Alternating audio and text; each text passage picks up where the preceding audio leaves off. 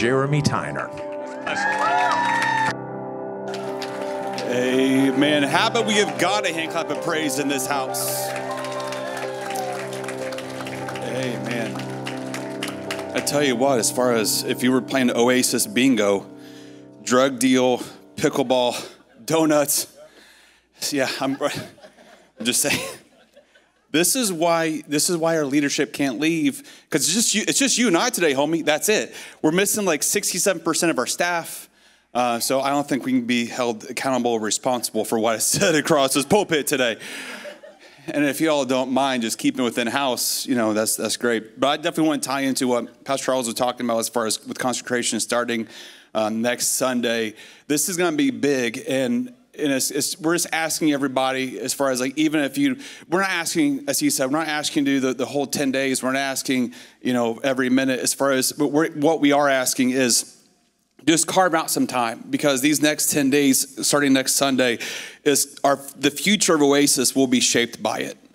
And the heaviness that's on our bishop's heart to do this and to launch this. This isn't because we're bored, and it's not because we're doing a new building. It's not because it's typical of this time of year that we do this. No, this was placed on the heart of our bishop.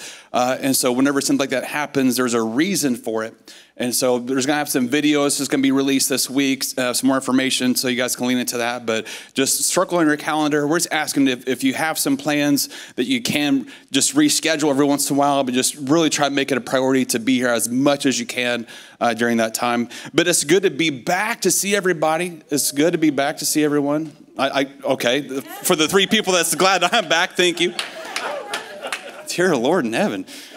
What did I do? I haven't said anything yet. Usually people get offended around the 15-minute mark, not before even my introduction.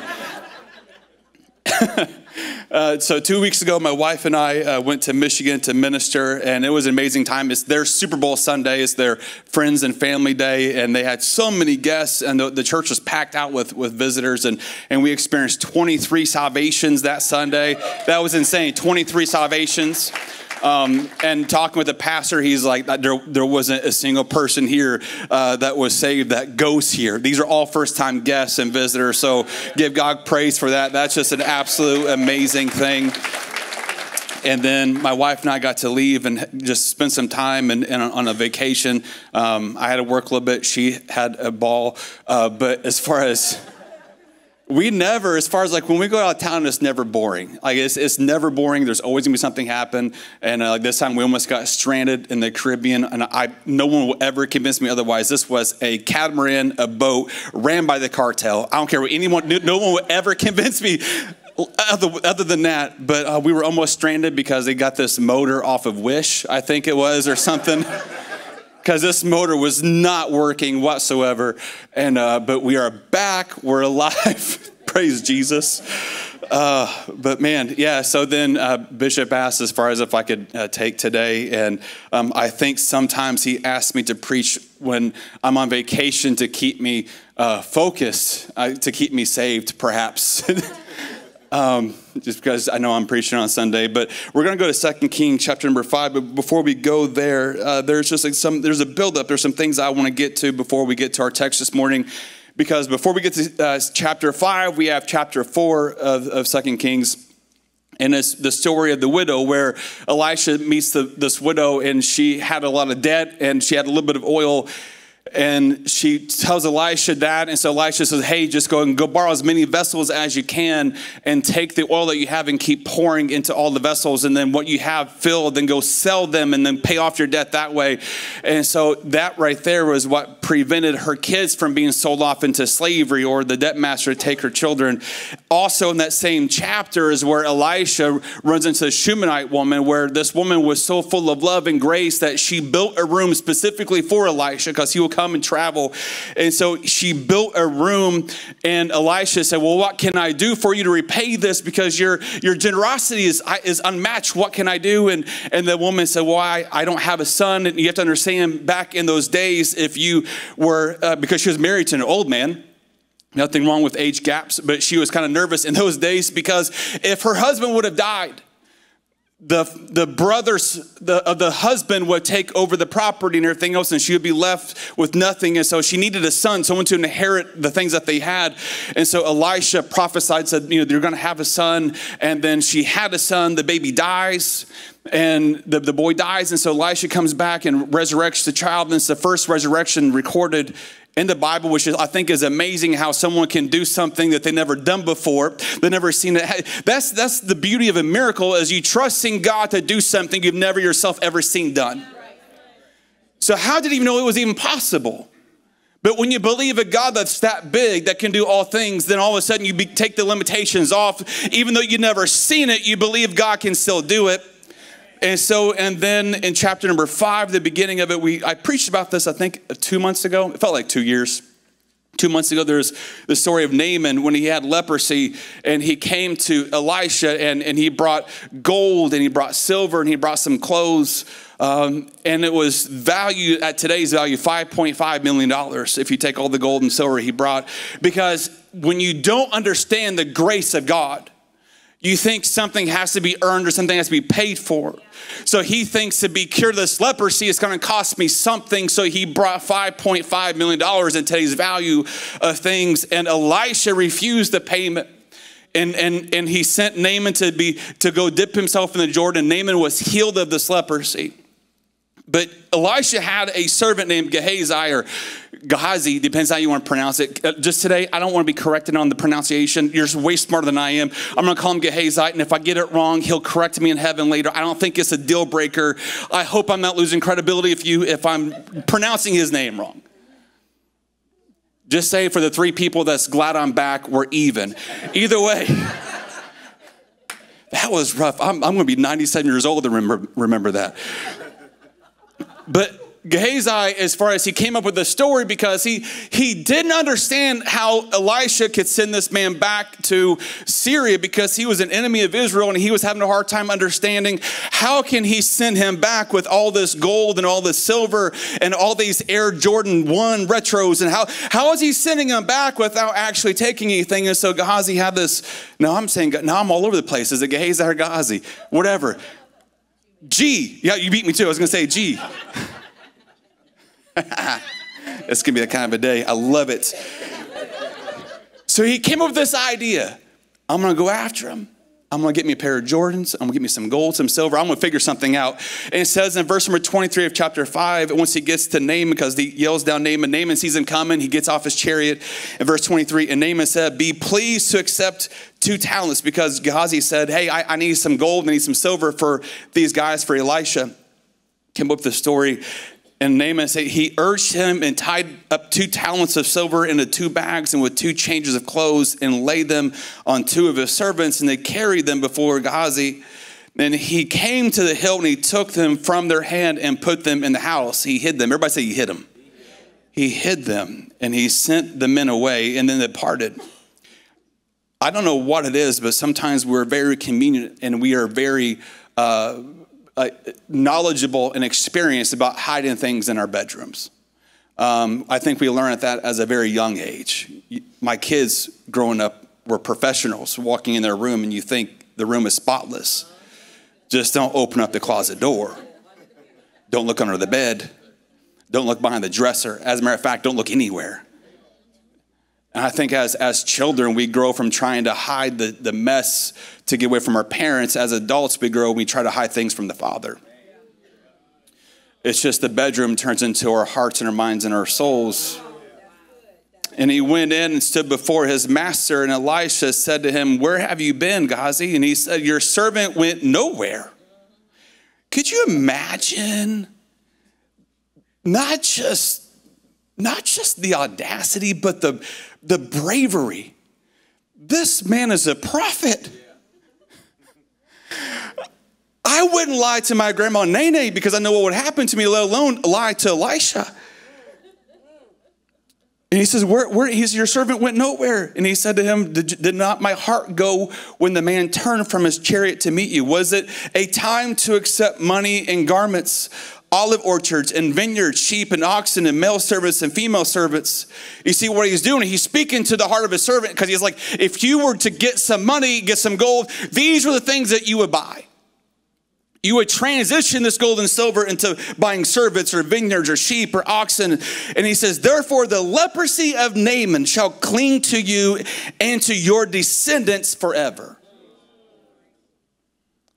When he says to your descendants at this time, Gehazi had kids. So it says, so he went from his presence a leper like snow.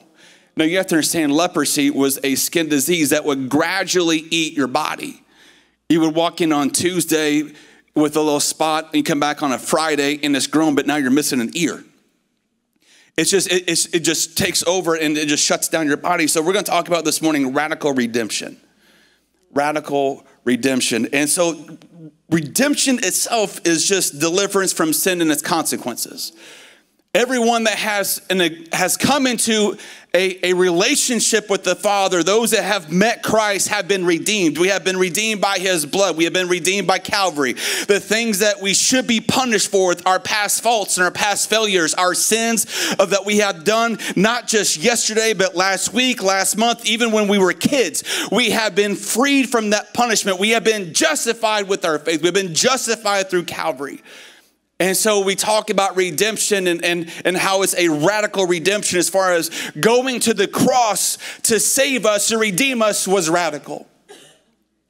We were radically redeemed. And so when we think about how we need redemption, a lot of the times we think that we are unredeemable because of our past. You don't know what I did when I was a teenager, or you don't know what I did in my previous marriage. You don't understand what I've done in my past, even though I might be forgiven by some people. There's no way I can walk into true purpose and true calling in my life based on what I've done. Because Scripture tells me after that I'm going to reap what I sow, and I've sowed all kinds of stuff in my prior life. And so there's no way I'm going to be able to be completely justified and walk in purpose and strength and holiness because of what I've done. And I think a lot of times we want to skip over those memories. We want to skip over those things that we have done. And I look at it as like a movie, because a lot of times, we want to skip over a boring scene, or we want to skip over a gruesome scene, or we want to skip, well, we shouldn't be watching those movies anyway. But we want to skip over certain parts of the movie because we don't like it. We don't like what we're seeing. But then oftentimes that we will skip over something, and then the story picks back up and we have no idea what's going on. So just because you don't like the scene, it doesn't mean you skip it, because you're going to ruin the story. You have a story, and there's some scenes and there's some chapters in your life that you may not like, but you can't skip it because it's a part of your story. Your story has value, your story has meaning, and your story has a purpose. And just because you're ashamed of it, you regret it, and you wish it never happened, you can't skip over it. Because you're pulling out a chapter, and if you pull out a chapter, the whole book becomes undone. So even though there's mistakes, there's still a value in your pain. There's still value in what you have done, because we can't, just because we don't like this scene, we can't skip the story. They'll take Moses. Moses was 40 years old and he killed a man. And then he fled off into the wilderness, and he was there for 40 years. It was 80 years when he got called back to Egypt to release the bonded people of Israel. Now, he would have loved to skip over the point where he murdered somebody. And I'm sure he would love to skip over the 40 years of being a shepherd and doing nothing. But he had to go through those scenes to get to where God was calling him to free his people. Take Joseph, who was abandoned by his brothers.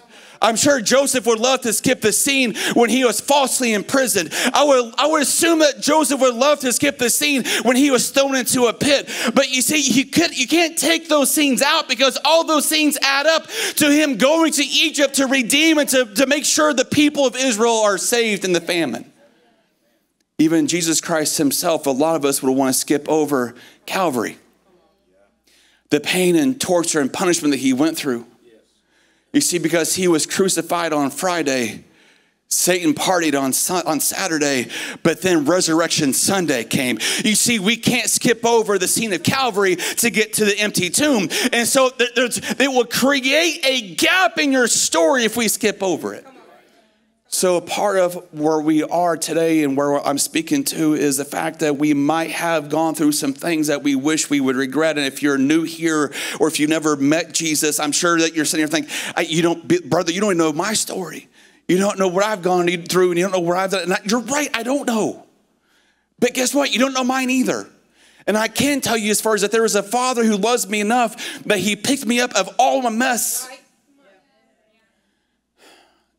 And I have known people who the world would assume would be unredeemable, that they're now leading crusades. They're preaching in prisons and everything else. And so just because you don't like this story, you don't skip it. And then we go to chapter number 6. And so we have Naaman, we have the Gehazi, he leaves. Now we're in chapter 6. And now there's another, Israel's at war again.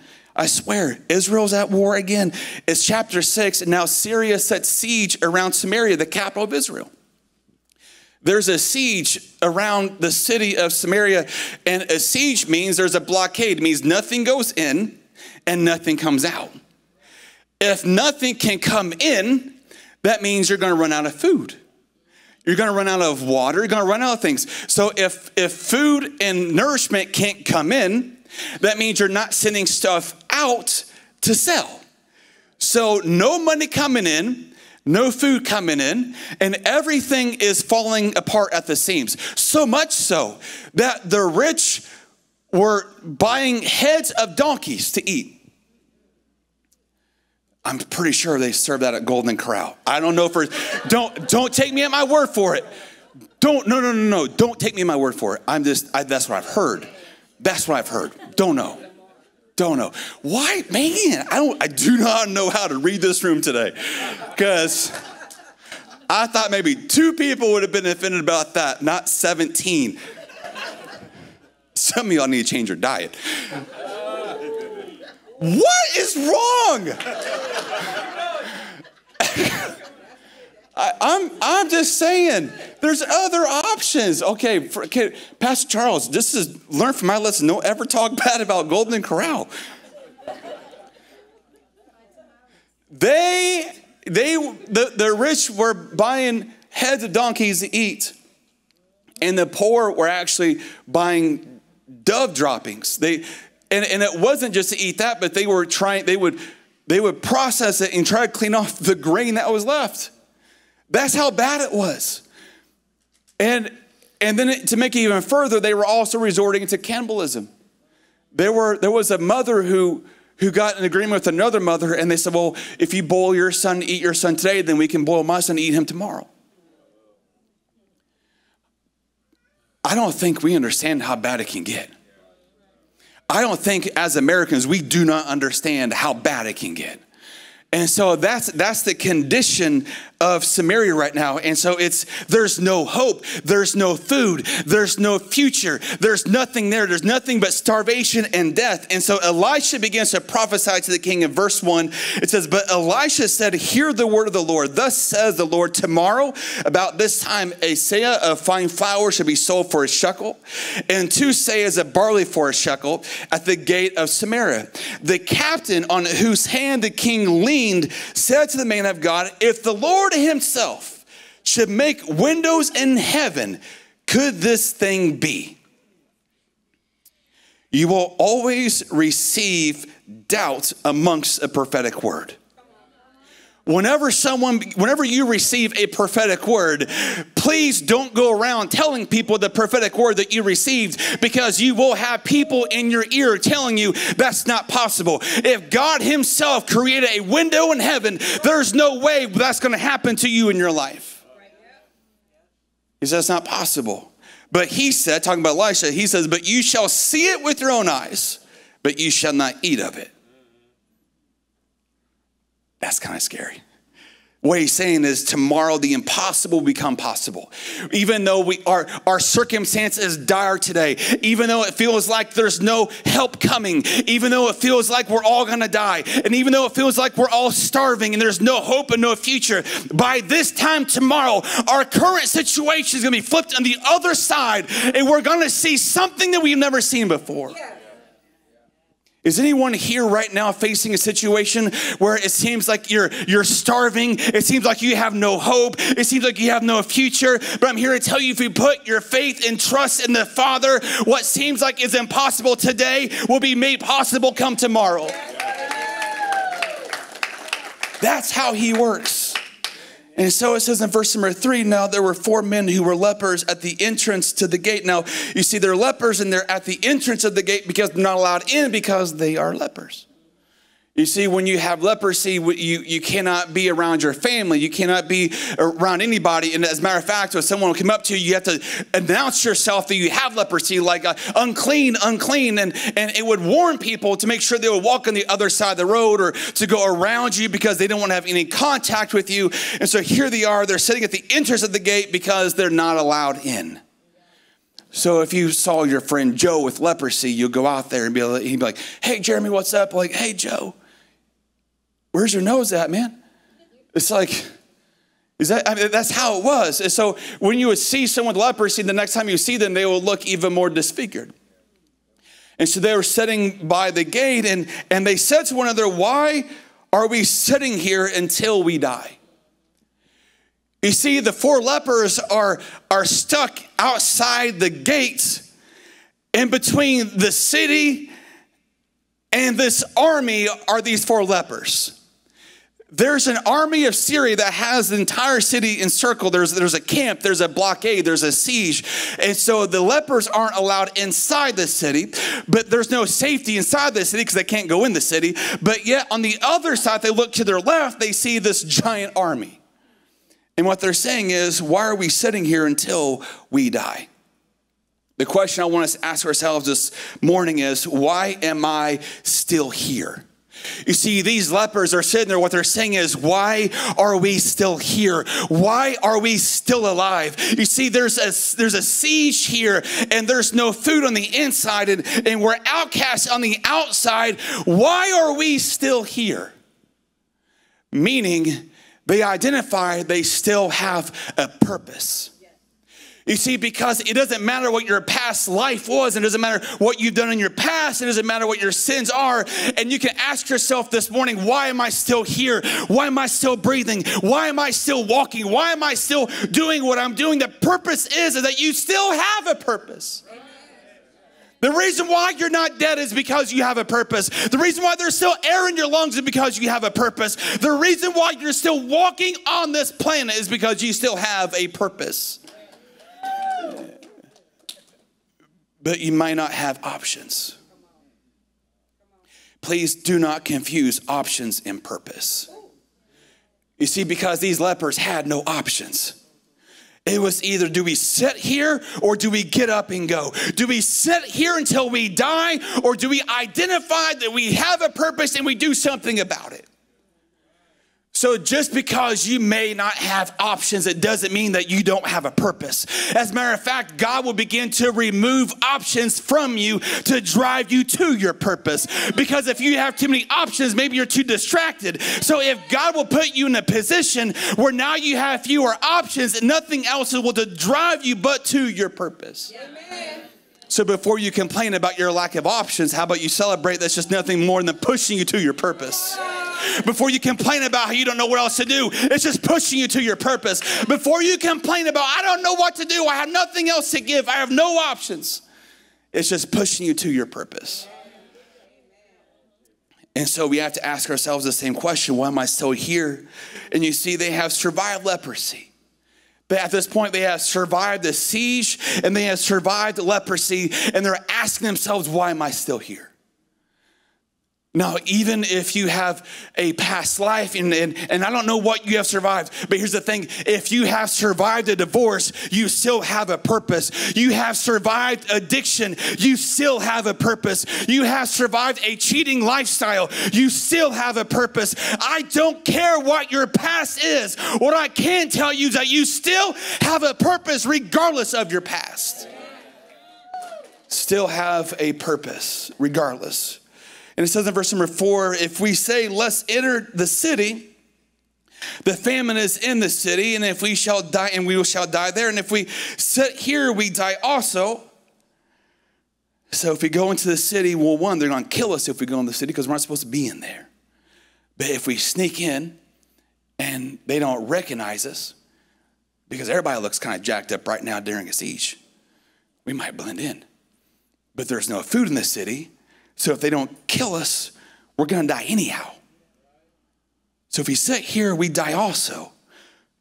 So now come, let's go over to the camp of the Syrians. If they spare our lives, we shall live. But if they kill us, we shall but die. So they arose. Everybody say they got up. So they got up at twilight to go to the camp of the Syrians. But when they came to the edge of the camp of the Syrians, behold, there was no one there. You see, the next question we have to ask ourselves is, why do I do what I do? If we can answer, why do I do what I do, it will lead us to our motivation. It will lead us to what motivates us in life. It will lead us to a place where we understand it's almost like Popeye and his spinach. As far as if we can identify what motivates us, now we have the fuel to get to our purpose. You see, because they were stuck between two bad situations. And it was simply this: do we go inside the city and die? Do we sit here and die? Or do we go to this foreign camp, this foreign army's camp? And chances are they're going to kill us too. But there's a greater chance that we might still live if they accept us. If we stay here, we 100% die. If we go in the city, we 100% die. But if we go to the enemy's camp, there is a 5% chance of survival. Even though I don't like those odds, 5% is still better than nothing. So let's go to a place that normally we'd be afraid of going to because we have purpose, but yet we have motivation. And the reason why is because they identified that there's something still worth living for. Here's the thing. I totally get the stuff. I totally understand as far as why we have, as far as the American dream, as far as like we have the cars and if we have the boats and we have all this. I get all that. Please enjoy it. And enjoy this American dream that people long for. But at the same time, what we have to understand is that even though we have a dream for some things, we have to have the motivation to get there. I don't know of anyone that's ever received anything by sitting on the couch. I remember one time I was an avid baseball player. I love baseball. And my dad, he would never ground me. If I ever got in trouble, he would make me run around the house and do laps or do wall sits. That was my punishment. And one time he asked me if I wanted to go shack some balls. I think because he just wanted to hit around. But he asked me if I wanted to go shack some balls. And I said, no, I don't want to. And he looked at me, he goes, no one ever got great by sitting on the couch. And it wasn't a week later, I need to go practice basketball. Basketball season was coming. I'm like, Dad, you want to go play some ball? He goes, man, I got home from work. I'm tired, son. I go, no one ever got great.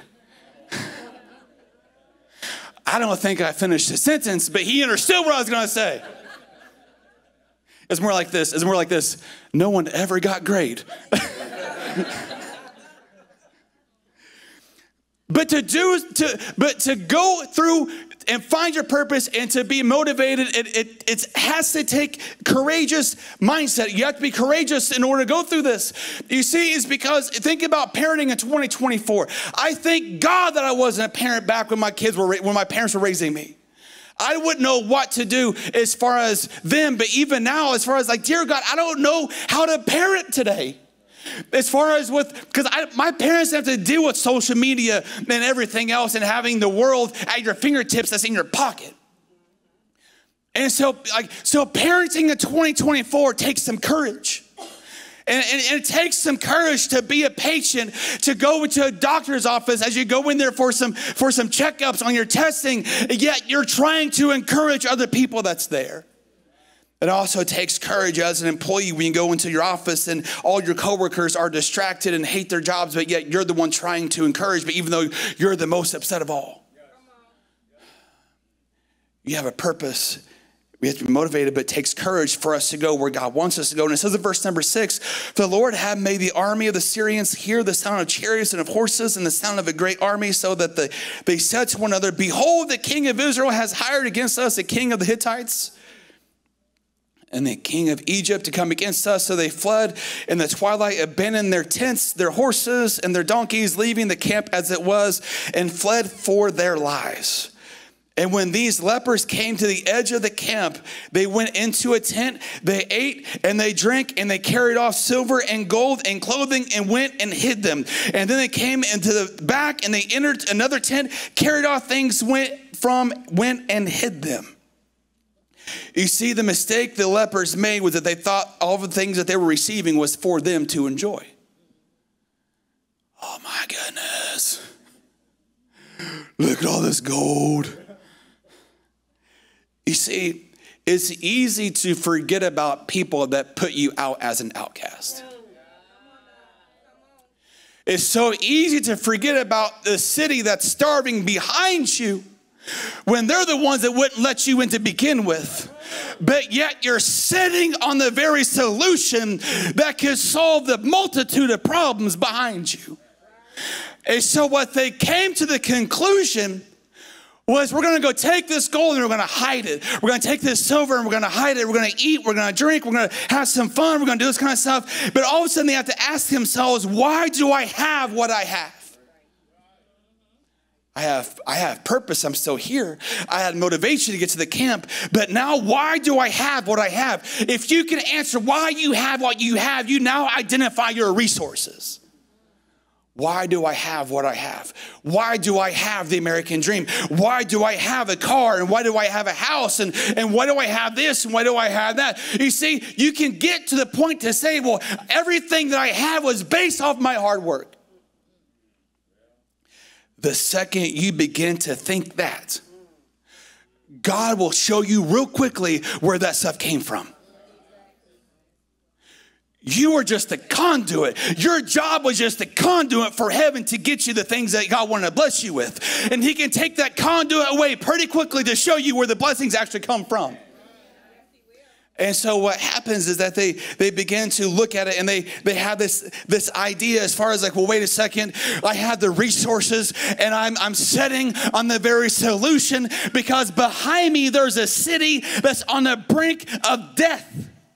And regardless of what they did to me, and regardless of how they pushed me out, and regardless of how they wouldn't accept me, I still have to help them.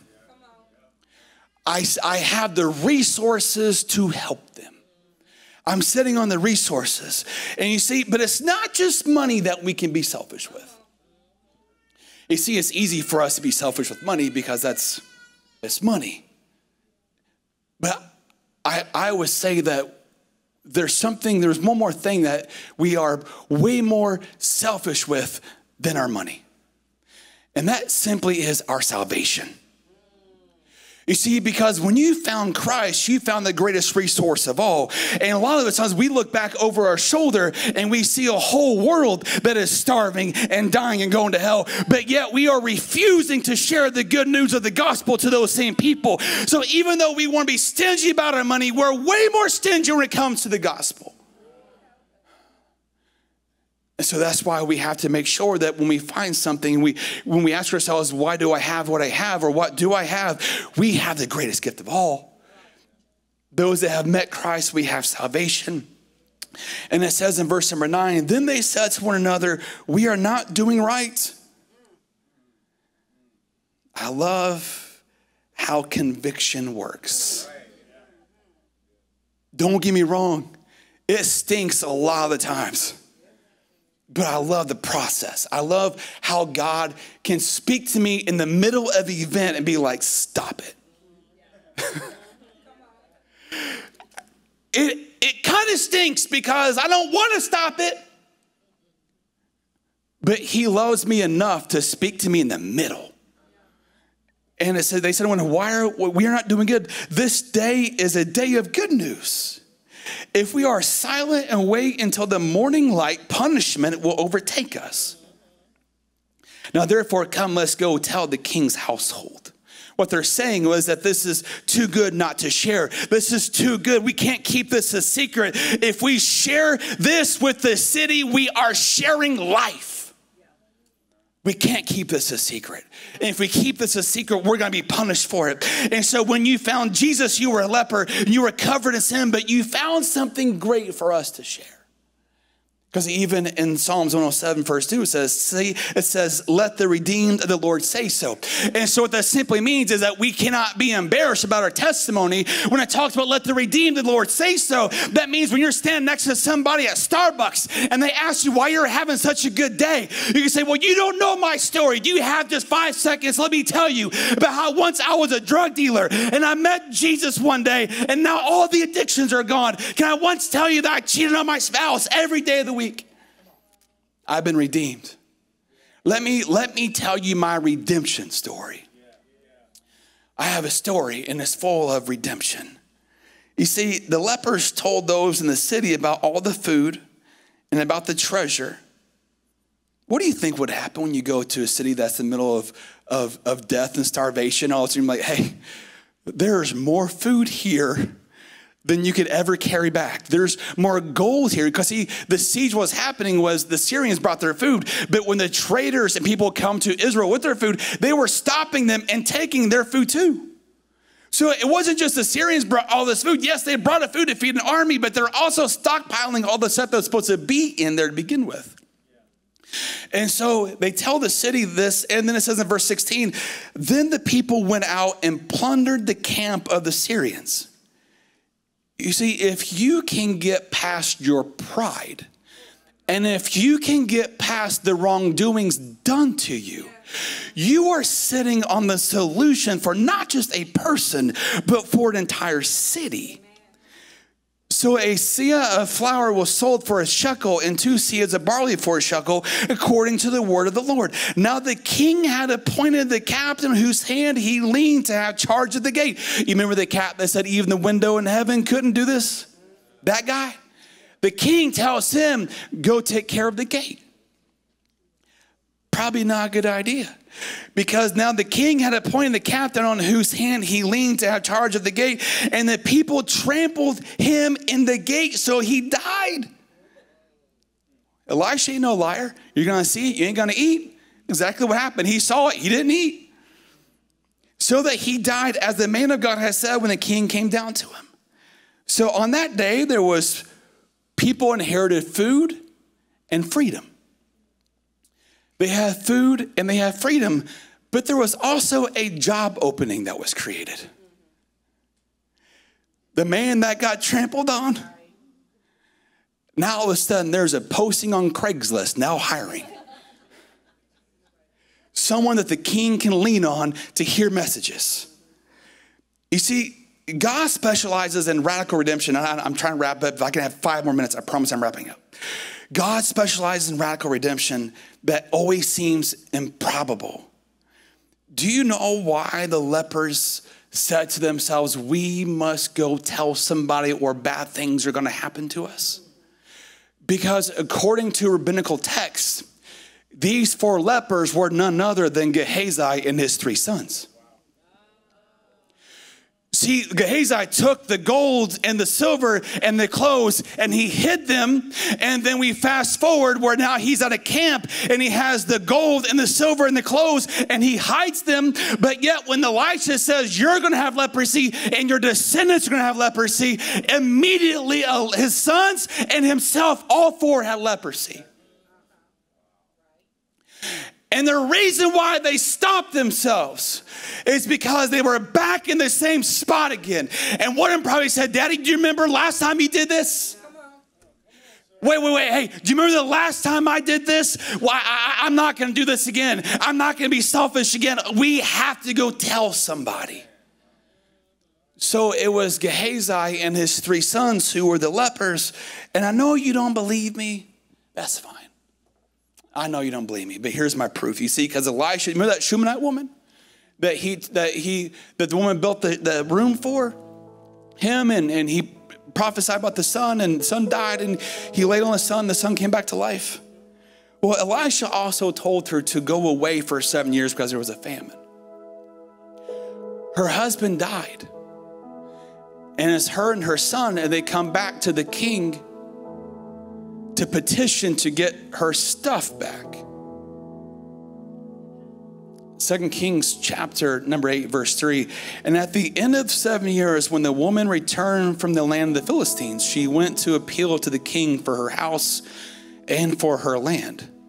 Now the king was talking with Gehazi, the servant of the man of God, saying, tell me all the great things that Elisha has done.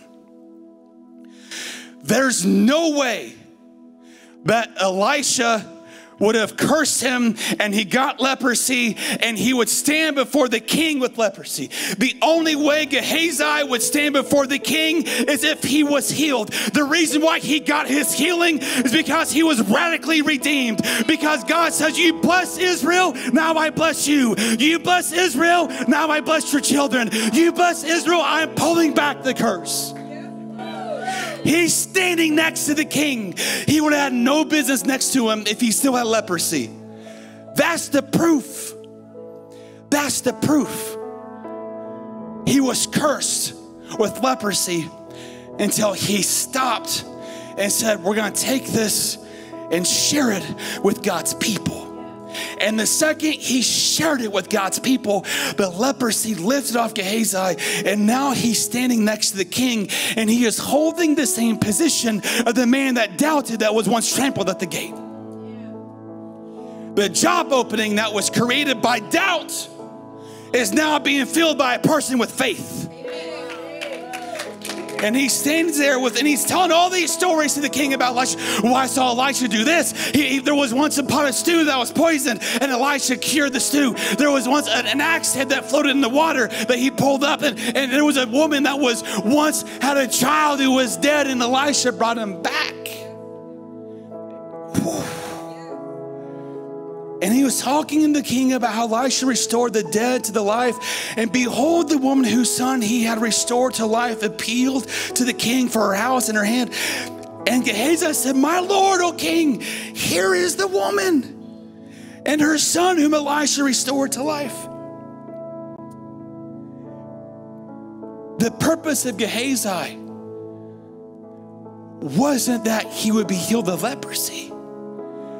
It was the fact that there was a woman with a son that was coming back to the king, and God needed someone to validate the story of Elisha. So God lifted the leprosy of Gehazi, promoted him next to the king, and he's vouching and telling the stories of Elisha. And as he's telling the story of the Shunammite woman, here she comes walking in at the exact same time. Same time. You have a purpose. You have a purpose. You see, Gehazi's story, I'm sure he would love to skip over the part where he stole the gold and the silver and the clothes. I'm sure he would love to skip over the leprosy. And I'm sure he would love to skip over the point of being rejected. But all of it was part of his story. Because if it wasn't for the leprosy, if it wasn't for the siege, he wouldn't be standing next to the king. Acts 3:19, repent, then turn to God so that your sins may be wiped out, that times of refreshing may come from the Lord. Never allow an embarrassment of your past sin to hold you hostage. Never allow it to hold you hostage to a life of wandering and regret. God is after one thing, a change of heart and character in us. That's what he's after. If you're tired of living outside the camp, outside of God's blessing, goodness, and power, I invite you to allow God to join you in your life. You're still here for a reason. Your story isn't finished. You still have chapters left to be written. You still have chapters. Hebrews tells us that Jesus Christ is the author and finisher of our faith. Amen. If we could all stand, I'm closing with this. And I'm kind of torn right now on what I'm feeling, because I'm feeling two different things. And I think the best way for us to do is I just want every head bowed, because this is going to be a sacred moment. And I want people here. I don't want anyone to look around. Pastor Charles is here. We have some pastors here. So there's complete freedom. There's no judgment.